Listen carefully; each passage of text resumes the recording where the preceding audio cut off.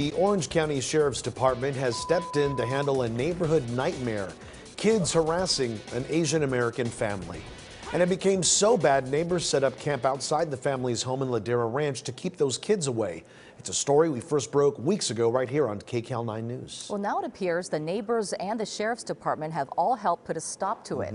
KCAL 9 Orange County reporter Michelle Geely has our update.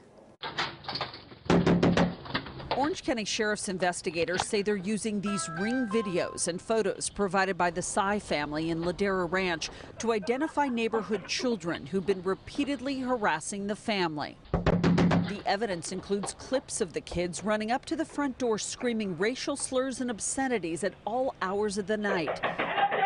Things got so bad that a watch group was formed by people in the area to guard the home so the Tsais could sleep. Haiju Tsai said this at the time.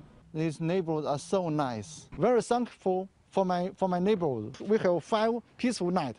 No one knocked the door. I don't need to keep watching. Over the past few weeks, moms and dads brought folding chairs and took turns sitting in the Tsai's yard on cold nights. Deputies increased patrols, and it worked, say the people on guard who shared their updates on a community Facebook page. Once the kids saw the parents out front, they'd turn right around. The Ladera Ranch woman who organized the watch group posted on Friday that the Sheriff's Department wanted the watch groups to stop.